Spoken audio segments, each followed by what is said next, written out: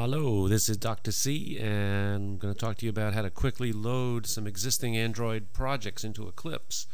One of the things that often happens when you're learning Android is you get access to a whole set of programs, and you want to quickly get them loaded into Eclipse so you can start playing around with them and make some modifications. The example I'm going to use is the code bank from a very nice book called Hello Android by Ed Burnette, available on the web and a number of places. So what I'm going to do is click on this code link here and essentially download from the Pragmatic Bookshelf the zip file with all the code examples from the book. So I will do that, and it would magically happen. So here we see the folder called code in one of my directories that has all the folders that represent the Android code. So for example, this audio folder, you see our Android manifest, source code, resources, assets, all those folders that typically come with an Android package. So I've got the code downloaded and organized automatically from the WinZip file into folders. So now let's go back, let's look at Eclipse and how we can quickly roll these in to an Eclipse project. So here I am back in Eclipse, and I've got some projects here.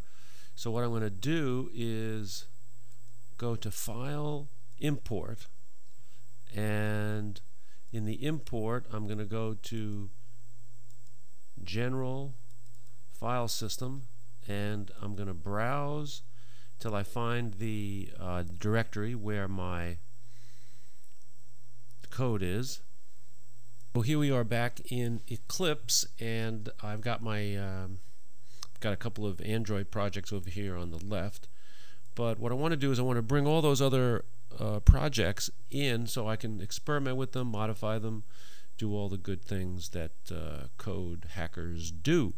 So I'm going to go to Import, and I'm going to click on General, and I'm going to select Existing Projects into Workspace. Now earlier I had tried File System, and that was just a disaster. It didn't really work, but watch what happens here. Existing Projects into Workspace. I'll move it up here so you can see.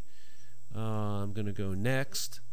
Then I'm going to find the root directory for that, which is going to be that code directory, and there are all those other projects. So I'm going to select OK, and immediately we get to see all those projects appear in this window. So I'm going to say copy projects into Workspace. I'm going to leave the originals alone and bring them into my Workspace directory. Hit Finish, rolling, and what do you know? Look over here in the left-hand column. I can see all my programs, all my projects from the Hello Android book by Ed Burnette in there, and I can browse and experiment to my heart's content and manipulate them as I see fit. So that's the story on quickly loading existing project files into your Android application.